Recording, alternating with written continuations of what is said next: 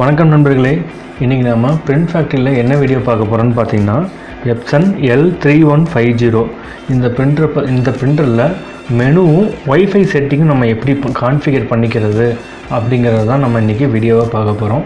இதில் வந்து பார்த்திங்கன்னா மெனுஸ்லாம் வந்து என்னென்ன இருக்குது, அந்த மெனுலாம் என்னத்துக்குலாம் யூஸ் ஆகுதுங்கிறத நம்ம ஃபஸ்ட்டு பார்த்துக்கலாம். இதில் வந்து பார்த்திங்கன்னா வைஃபை அப்புறம் வைஃபை டைரக்ட்னு ரெண்டு ஆப்ஷன் இருக்குது, ஐ பிரிண்ட்டு, அதே மாதிரி பிளாக் ஜெராக்ஸ், கலர் ஜெராக்ஸ், அப்புறம் கேன்சல் பட்டன், அது வந்து எரர் இண்டிகேஷன் பட்டன் கூட சொல்லுவாங்க. ஃபஸ்ட்டாக இருக்கிறது வந்து பார்த்திங்கன்னா ஆன் ஆஃப் பட்டன். இதில் எப்படி நம்ம யூஸ் பண்ணி நம்ம பிரிண்ட் அவுட் எடுக்கலாம் மொபைல் மூலிமா அப்படிங்கிறத பார்க்கலாம்.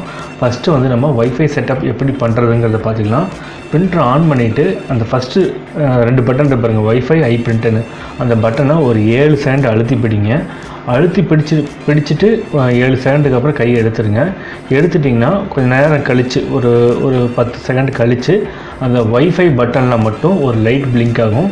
பிளிங்க் ஆகி நிற்கிறப்போ நீங்கள் வந்து என்ன பண்ணணுன்னா, இப்போது அந்த ஐ பட்டன் ஒரு பட்டன் இருக்குது பாருங்கள், அதாவது இந்த வைஃபை பட்டனுக்கு பக்கத்தில் ஐன்னு போட்டு ஒரு சிம்பிள் இருக்குது பாருங்கள், அதை வந்து ஒரு 7 செகண்ட் மறுக்காலும் அழுத்தி பிடிங்க. 7 செகண்ட் அப்படி அழுத்தி பிடிச்சிங்கன்னா இந்த பிரிண்டரோட கான்ஃபிகர் அப்படியே உங்களுக்கு ஒரு டெஸ்ட் பேஜாக வந்துடும். அதாவது இதில் என்னென்ன பாஸ்வேர்டு, இந்த பிரிண்டருக்கு உண்டான பாஸ்வேர்டு, வைஃபை பாஸ்வேர்டு, இந்த பிரிண்டரோட கான்ஃபிகரேஷன் என்ன, இந்த என்னென்ன செட்டப்லாம் இதில் இருக்குது அப்படிங்கிறது எல்லாமே வந்துடும். இப்போ நம்ம அந்த பாஸ்வேர்டு மட்டும் ஃபஸ்ட்டு பேஜில் வந்துடலாம். முன்னாடி வந்து பார்த்திங்கன்னா டோட்டலாக வந்து 3 பேஜ் வரும். அந்த 3 பேஜில் நம்மளுக்கு தேவையானது வந்து பார்த்திங்கன்னா நம்ம பார்த்து அதை செட் பண்ணிக்கலாம். இப்போது அதில் அந்த வைஃபை பாஸ்வேர்டு எடுத்து வச்சுக்கலாம். எடுத்து வச்சுக்கிட்டு அதை வந்து நம்ம எப்படி மொபைலில் கான்ஃபிகர் பண்ணி அதில் நம்ம பிரிண்ட் அவுட் எடுக்கலாங்கிறத பார்க்கலாம். மொத்தம் 3 பேஜ் வரும். அதில் முதல் பேஜ்லேயே வந்து உங்களுக்கு எல்லா டீட்டெயிலும் வந்துடும். அதில் வந்து பாஸ்வேர்டுன்னு உங்களுக்கு போட்டிருக்கும். வைஃபை டைரக்ட் ஆன்னா அதிலே வந்து ஆன்னு வந்துடும். அதே மாதிரி பாஸ்வேர்டுன்னு போட்டிருக்கோம். அந்த பாஸ்வேர்டு தான் நம்ம இப்போ பார்த்துட்டு இருக்கிறோம். இப்போ நம்ம என்ன பண்ணுங்க, ப்ளே ஸ்டோரில் போயிட்டு ப்ளே ஸ்டோரில் வந்து Epson ஐ பிரிண்ட்னு ஒரு ஆப் இருக்கும். அந்த ஆப்பை வந்து டவுன்லோட் பண்ணுங்கள். டவுன்லோட் பண்ணினதுக்கப்புறம் பார்த்திங்கன்னா உங்களுக்கு மெனுவில் வந்துடும். வந்தோடனே நீங்கள் அந்த ஆப் டவுன்லோட் பண்ணி முடித்ததுக்கப்புறம் அந்த ஆப்புக்குள்ளே போங்க.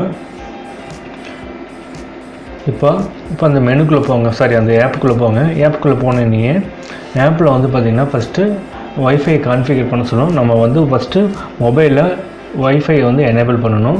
நான் இப்போ எனேபிள் பண்ணினதுக்கப்புறம் பார்த்திங்கன்னா இந்த பிரிண்டரோட பாஸ்வேர்டு உங்களுக்கு கனெக்ட் பண்ணுறது கேட்குது. இப்போது நான் அந்த பிரிண்டரோட பாஸ்வேர்டு போட்டு மொபைலோட பிரிண்டரை வந்து கனெக்ட் பண்ணுறேன். ஃபஸ்ட்டு வைஃபை ஆன் பண்ணி விட்டிங்கன்னா அது சர்ச் பண்ணி எடுத்துக்கும். அப்புறம் அதில் பாஸ்வேர்டு கேட்கும். பாஸ்வேர்டு கேட்டதுக்கப்புறம் நம்ம ஏற்கனவே இந்த டெஸ்ட் பேஜ் எடுத்தோம் பார்த்தீங்களா, இதில் வந்து பாஸ்வேர்டுன்னு இருக்கும். பாஸ்வேர்டு கொடுத்துட்டு அதில் வந்து கனெக்ட்னு கொடுங்க. கனெக்ட்னு இப்போ நீங்கள் கொடுத்துட்டிங்கன்னா வைஃபை டிவைஸ் வந்து பிரிண்டரோட கனெக்ட் ஆகிடும். இப்போ நீங்கள் வந்து ஆப்புக்குள்ளே போங்க. ஆப்பில் போனதுக்கப்புறம் பார்த்திங்கன்னா இந்த பிரிண்டர் வந்து கனெக்ட் ஆன இதை வந்து உங்களுக்கு கான்ஃபிகர் ஆனதை உள்ளே வந்து காமிக்கும். இல்லாட்டி சர்ச் பண்ணி எடுக்கணுமான்னு கேட்கும். நீங்கள் சர்ச்சு கொடுத்தீங்கன்னா இந்த பிரிண்டரோட கான்ஃபிகர் ஆகி சர்ச் பண்ணி உங்களுக்கு லிஸ்ட்டு முன்னாடியே வந்துடும்.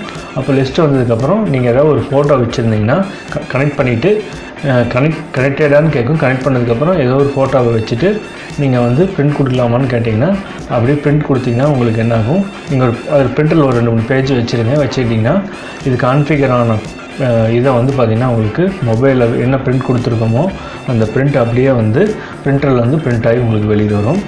இது வந்து நான் மொபைலில் வந்து கான்ஃபிகர் பண்ணி எடுக்கக்கூடிய ஒரு சிஸ்டம்.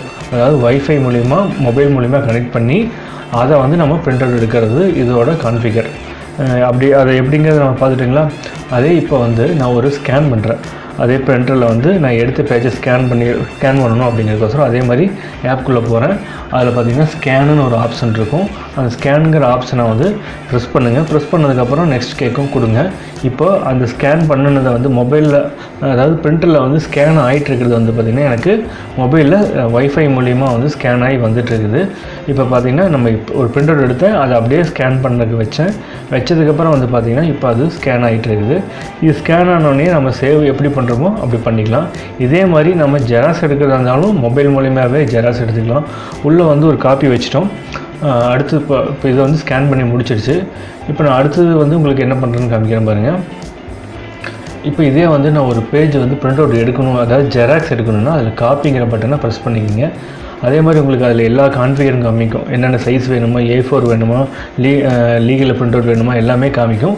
அதில் உங்களுக்கு என்ன வேணுமோ அதை வச்சுக்கலாம். அதே மாதிரி எத்தனை பேஜுன்னு கூட வச்சுக்கலாம். ஆனால் இதில் வந்து பார்த்திங்கன்னா பிரிண்டரில் இருக்கிற பட்டன்ஸில் வந்து நம்ம அப்படி வச்சுக்கிறதுல கொஞ்சம் சிரமம் தான், வைக்க முடியாது, ஒவ்வொரு தடவை ப்ரெஸ் பண்ணணும். ஆனால் இதில் வந்துட்டு நம்ம காப்பி வந்து ஒரே பேப்பரில் வந்து 10 தடவை வேணுமோ 5 தடவை வேணுமாங்கிறத வச்சுக்கலாம். என்ன சைஸ் வேணுமோ அந்த சைஸெல்லாம் வச்சுக்கலாம். இப்போ அதில் நான் காப்பின்னு கொடுத்துட்டேன். ஏற்கனவே வச்சுருந்தது தான் நான் திரும்பவும் ஒரு காப்பின்னு கொடுத்துருக்கேன். மொபைலில் யூஸ் பண்ணி அதிலிருந்து நான் ஒரு ஜெராக்ஸ் எடுக்கிறேன். இப்போ வந்து பார்த்திங்கன்னா ஆல்ரெடி நான் உள்ள ஒரு பேப்பர் வச்சுருக்கேன். அதை கொடுத்துருந்தது ஜெராக்ஸ் ஆகி இப்போ ஒரு பேஜ் பிரிண்ட் அவுட் ஆகி வெளியில் வருது.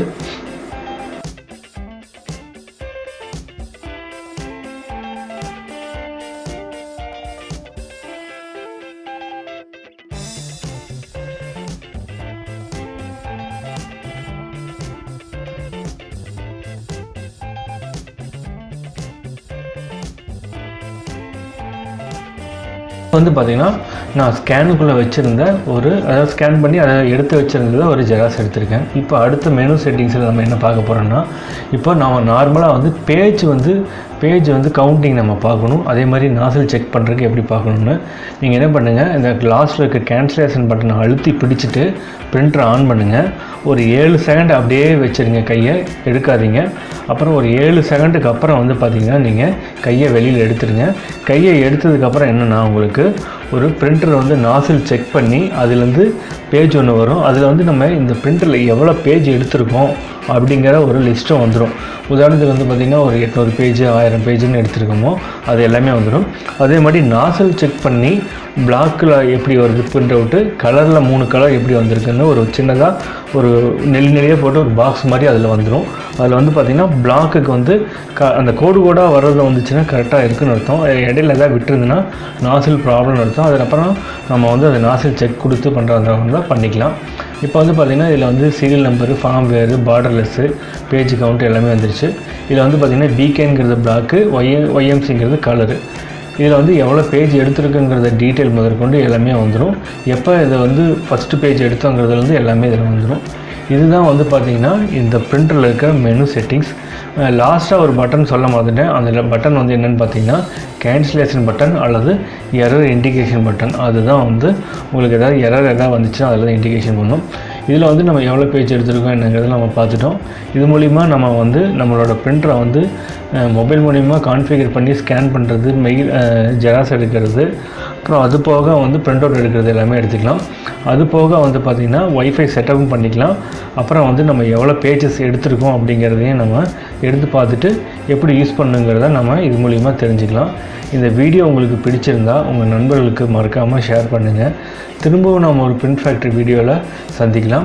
இந்த பிரிண்டரை பற்றின வேறு ஏதாவது டீட்டெயில் டவுட்ஸ் எதாவது இருந்ததுன்னா எனக்கு கீழே கமெண்ட் பண்ணுங்கள்.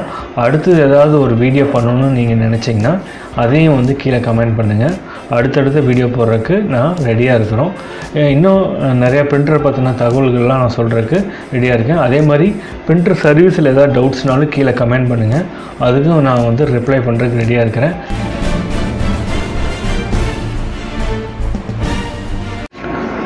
வணக்கம் நண்பர்களே. நம்மளுக்கு வந்து பார்த்திங்கன்னா நம்ம வீடியோவுக்கு நிறைய பேர் வந்து புது பிரிண்டர் வேணும் அப்படின்னு சொல்லிட்டு நிறைய பேர் வாட்ஸ்அப் பண்ணுறாங்க, அப்புறம் டைரெக்டாக ஃபோனும் பண்ணுறாங்க. அவங்களுக்கு சில நேரத்தில் என்ன ரெஸ்பான்ஸ் பண்ண முடியாமல் போயிடுது. அதுக்கு முதல்ல சாரி சொல்லிடுறேன். இனி வந்து புது பிரிண்டர் வேணும் அல்லது உங்கள்கிட்ட இருக்க பழைய பிரிண்டர் விற்கணும், அந்த விற்றுட்டு அதுக்கு பதிலாக ஒரு புது பிரிண்டர் பைபேக்கில் வாங்கணும் அப்படின்னு ஐடியா இருக்கிறவங்க தாராளமாக என்னோடய வாட்ஸ்அப் நம்பரை இனிமேல் என்னோடய வாட்ஸ்அப் நம்பர் ஷேர் பண்ணுறேன். நீங்கள் அதுக்கு கான்டாக்ட் பண்ணுங்கள், கூப்பிடுங்க, அது வாட்ஸ்அப் கூட பண்ணுங்கள். உங்கள்கிட்ட இருக்க பழைய பிரிண்டர் ஏதாவது இருந்தால் அதை வாங்கிட்டு புது பிரிண்டர் கூட நாங்கள் பைபேக் தரோம். அதே மாதிரி புது பிரிண்டர் ஏதாவது வேணும் அப்படின்னாலும் நாங்கள் புது பிரிண்டரும் சப்ளை பண்ணுறோம்.